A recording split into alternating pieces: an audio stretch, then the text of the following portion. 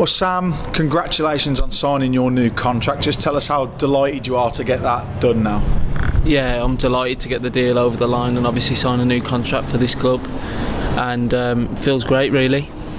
And you've really pushed on, especially in the last couple of weeks since you've been given your chance by head coach Brian Dutton. You know, how pleased are you with how you've progressed recently? Yeah, I mean, I'm doing well. I'm starting games back to back, and obviously I can't thank the gaffer enough for putting his trust into me, and obviously to keep putting his trust into me. And for when he does put me in the starting lineup, I have to give my all, and I always will give my all, and I'll give my all for every game that I play for the rest of this season and next season as well. And as a young player, you know, do you feel yourself now progressing week on week the more minutes you get? Yeah, definitely. I mean, the more games you play, the fitter you become, the stronger you become, and you have, do you know what I mean, a lot more energy towards the end of the game. And hopefully, obviously, the more games I play, the fitter and better I'll become on the pitch. And you've seen just what it's like for other academy graduates in the club. You know, Alfie's gone on to make 50 odd appearances.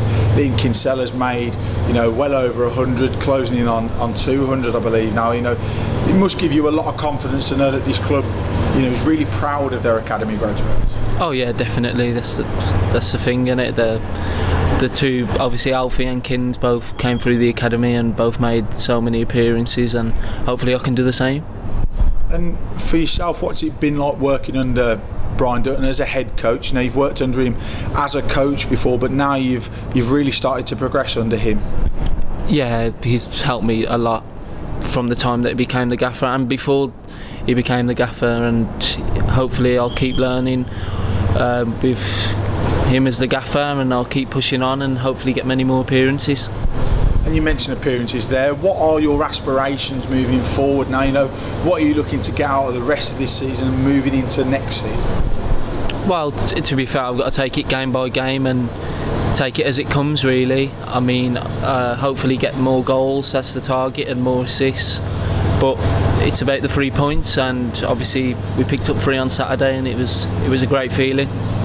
And that's it, isn't it? It's picking up those points, it's picking up the draws, the wins. The wins, obviously, the more important ones. And you tasted that for the first time, really, on Saturday in the league against Forest Green. What was it like to be in that dressing room after a win, having not had one for a couple of months? Yeah, it's a great feeling to have, and walking in after 3 points. I mean, it's been a long time coming, and we could have picked up a few along the way, but obviously due to referee decisions and things like that, but we can't put that, take that as thingy. So it was brilliant feeling, really, and hopefully we'll pick up 3 more tomorrow night.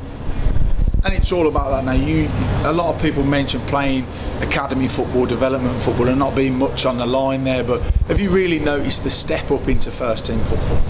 Oh yeah, definitely. At academy level, you don't really play for points, do you know what I mean? And then obviously coming into professional football, you're playing for points, and that's the main thing about getting the wins on the board, and hopefully we can pick up many more now.